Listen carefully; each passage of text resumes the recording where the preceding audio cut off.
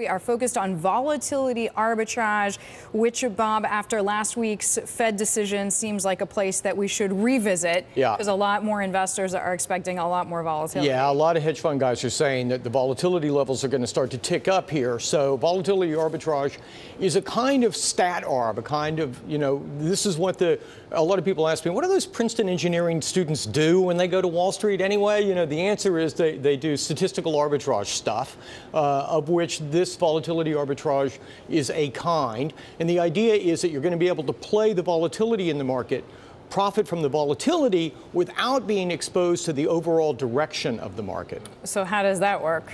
Well, you start off with something called a delta neutral hedge. So let's just review that. We talked about it once, but a delta neutral position goes like this. When a stock and an option are out there, the option to buy the stock moves $1. The option might move some other number because, especially if it's far out of the money, it's not going to move dollar for dollar exactly. So that relationship, the ratio of those price movements, is called the delta, or it's also called the hedge ratio. So a delta neutral is a position that takes account of that and keeps it in balance. So if we start then with a neutral position, how does volatility arbitrage play in? Right. So now we assume neutrality. Right. So now you've got your delta neutral position baked in. Let's just say that you're long the option and you go short the security. All right.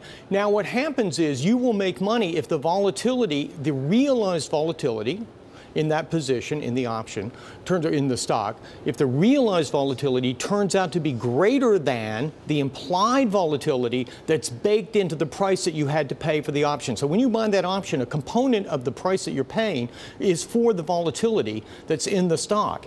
This way, if there's more volatility than's been priced in and you're long the option and short the stock, you profit. So the crazier the markets, the more money you make if you have this kind of position on. That's exactly correct. Assuming that craziness hasn't been originally priced into the option when you bought it. That's really what's going on here, is you're making a bet that there's actually more volatility coming down the road than the market is pricing into that option today. Okay, so knowing something, or at least being able to anticipate something, to your point, not 100% baked in, but probably also worth noting, or at least worth my asking you, does it matter directionally up or down which way these things go, or is it just the more volatile, the more money? Right, exactly. Once you've got your position on, then you're hoping for more volatility, and you don't care whether it's up volatility or down volatility.